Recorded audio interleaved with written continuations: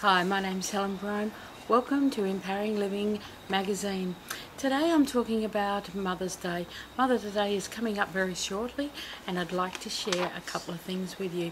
So if you're a mum and you have children and you have adult children, and now that they have partners or they're married, you'll find that now your children are starting to have children.